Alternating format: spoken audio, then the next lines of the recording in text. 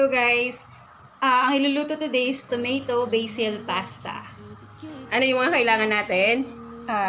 Una, meron tayong diced tomato. Pangalawa, meron tayong black olives, parmesan cheese, olive oil, anchovies. Tapos we have basil, then parsley. At syempre mag-a-add pa ako ng maraming tomatoes at garlic. Importante yung garlic actually at saka tomato. Yan yung pangunahin talagang pampasarap ng pasta na to. Tapos? At syempre spaghetti noodles na prepare na namin ahead of time. Okay? Tapos, wait natin, iluluto na namin. Iluluto na pala ni Grace. Kasama si ate pe. Oh my God. Siya yung magluluto. Kasi siya yung masarap magluto. Siya yung may-ari ng Aserek Snack and one bite. Oo, siya yung may-ari. First time na nilulutuin ni ate pe itong tomato basil pasta. And thank you kay ate pe kasi pinagbigyan niya ako na makasama sa vlog niya. Yun. Thank you. Ayan. Siya yung masarap magluto ng mga pasta, wings. Kaya, ipapakita niya sa atin ngayon yung, ano niya, bagong ano niya to? Pasta. Okay, babalikan namin kayo. Ipiprepare niya lang yung ano niya. Yung lutuan niya. Yung chef namin. Si Chef Grace. So, nagpainit na kayo ng kalan. Mas masarap kasi maraming olive oil. Ayan. Olive oil, hayaan mo na uminit ng konti. Mamaya, tapos isusunod nyo is, pag mainit na yung kalan, of course, kailangan mainit muna yung kalan. Lalagay nyo na itong mga bawang. Nakakamay mo din. Kailangan pag nasa, yun, hinaan na yung kain. Kasi dapat hindi masunog yung garlic.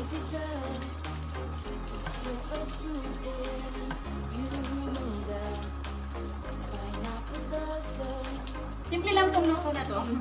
Walang hipon or whatever. Pero ako kasi, lalagay ako ng anchovies. Uy, sira. Nabibili lahat yan sa mall? Sa mall, sa SM. Dalawang piraso lang kasi masyadong malasa ang olive. Ay, olive ang anchovies. Hindi yan nabibili sa ano? Mga talipapa lang. Wala. Sa mga ano yan? Sa mga... Minsan, walang anchovies sa SM. Kumu-order. Sa Lazada meron. Online. Online. Kung naaamoy nyo lang, ang bango. Sobrang bango dito. So, maraming garlic. So, dapat bawasan yung apoy para hindi mag-cause ng sunog. Basta maamoy nyo lang yung aroma. Yun. So, tapos, yun, meron akong chili flakes. So, lalagyan ko lang ng yan.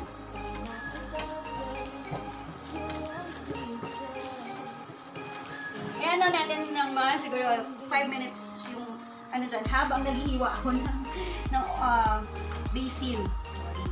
Kasi ano kung hindi hiniwa. Ano mo yun, te? Dapat kasi hiwain ito eh.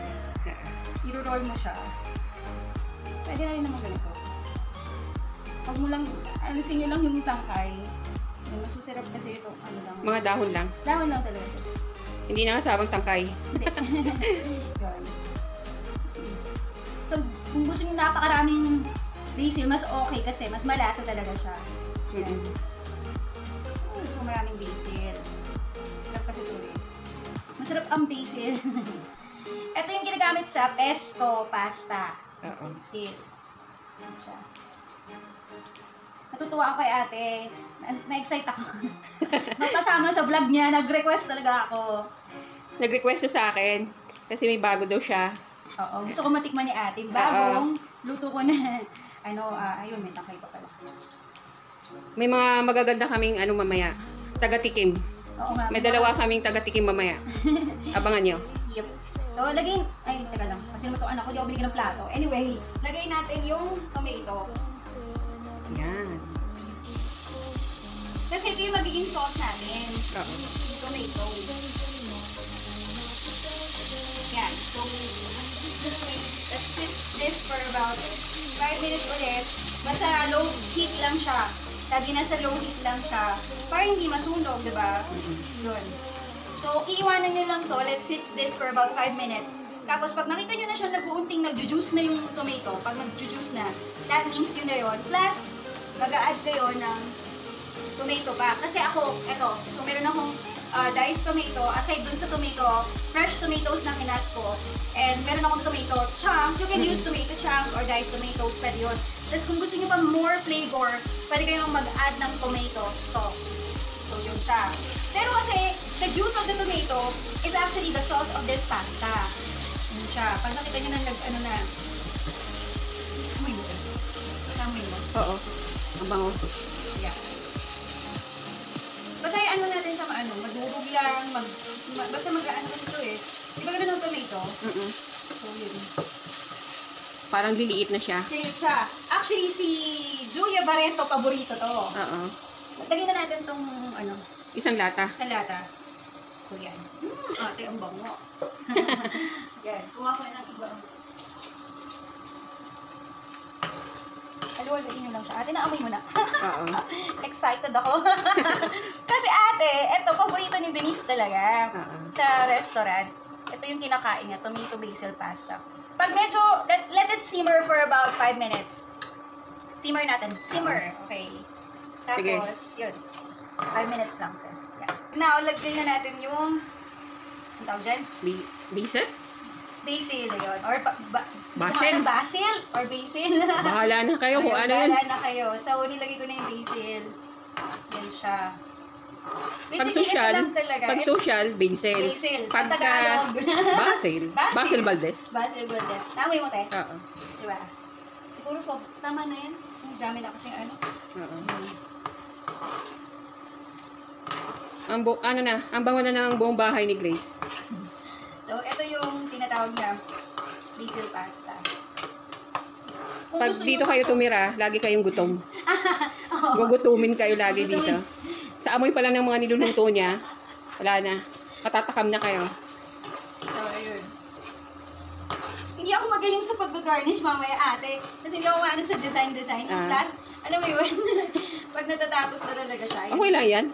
Ate. Lapang-lapang na lang tayo mamaya. Diba? Oo. Lagyan natin sa plate. Mag-plating tayo. Okay. Tapos, I forgot. O yun, sabi. Naglagay ka na kanina. Naglagay na ako. Pwede kayo maglagay ng another, yan, meron ako nito. So, this is basil leaves. Para lang lumasa pa siya. Kasi iba yung flakes ng basil eh. Tapos, I have here, oregano. Ayan, may oregano ako. Gamot sa ubo. Kasi what do you call this? Maano akong tao, ma-herbs akong tao. Spices yun. So, ganito siya. Kaya yung mga niluluto niya, ang bango. Yung mga pasta niya, nako. Yan siya. Naku, wala sila kuya. Para kayong kumain sa 5-star na hotel. Ayun siya. So, yan. Lagyan natin ng asin plus white pepper. Wala, para lang lumasa.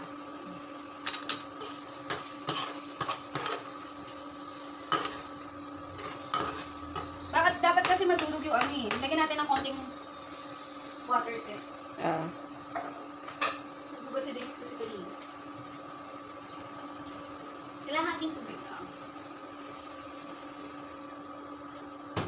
Kalahating baso? Kalahating cup. Half cup of water. Kung saan mo gusto ni ate ito? Siyempre, basta ikaw nagluto. Kasi ito yung hilig ni Denise talaga. Yung hilig ni Denise, isi-share niya kay Mikay. Oo, sana magustuhan ni Mikay. Durugin niyo yung ano, pwede naman durugin yung tomato. Oo.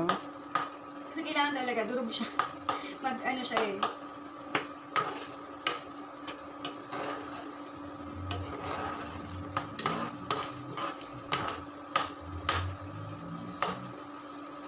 Malapit na. Tapos, gusto nyo, maglalagay tayo ng black olives. Wow, may olives pa. Ay, kalimutan ko. Olives. Olive oil, olives naman ngayon. Yun. Puro olives. Puro olives. Hindi ko alam kung gaano karami ang ano.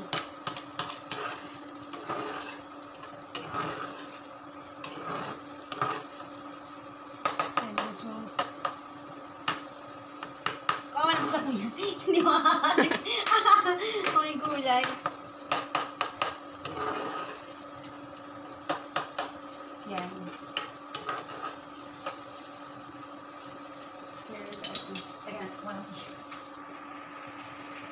Uy, papi. Ilalagay na natin yung spaghetti noodles.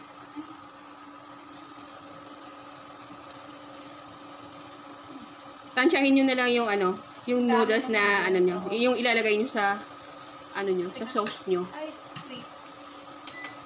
Basta bawasan nyo yung init ng ano.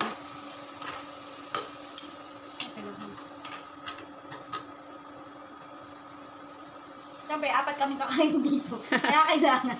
Pang-4 na tao. Magkasya sa aming 4. Kakasya sa aming 4. Ayun.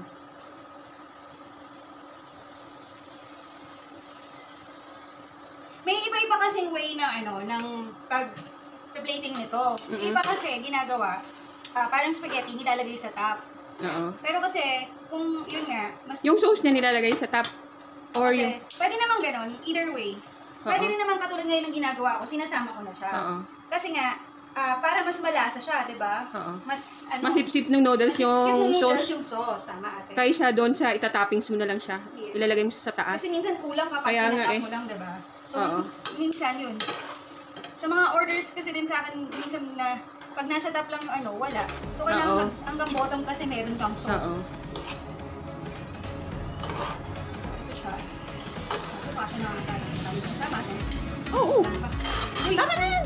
Ha? Okay na yan! Sure ka? Yes!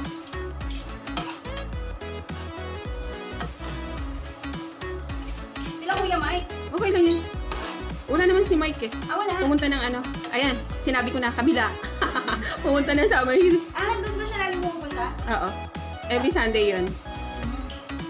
Kasi Kuya Mike, doon siya mga pamangkin. Minsan ko dito. Oo. Ayan. Ayan. So, eto na siya. Luto na. Oh my God. So excited to eat this.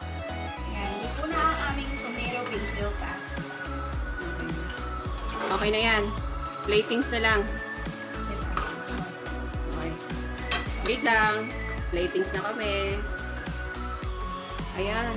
Binubudburan na ng parmesan cheese. Ang sarap. yan. Mamaya pwede pa nung bago. Yan na. Para lang maganda siya. Presentation. Huwag na ito. Yan siya. Tomato basil pasta. Bakit? Dalawa lang tayo? Ang sarap. Ayun na. Ano sa akin? Yan. Gusto mo? Oh my God, ito yung gusto ko. Ate na kasi sa restaurant na gusto niya. Ayan, na-achieve niya na daw yung mga kinakain nila. Gayang-gaya. Ayan. Kainan na. Hi, Denise. Ayan. Tara! Ikay, tikman mo na. Kain na tayo. Okay na, kakain na kami. Bye-bye. Salamat sa panunood at salamat sa chef natin. Siya yung nagluto ngayon ng ano natin. Gutom na. Gutom na siya, hindi na siya makapagsalita. Okay na, bye-bye na. Salamat sa panunood. Sa ulitin.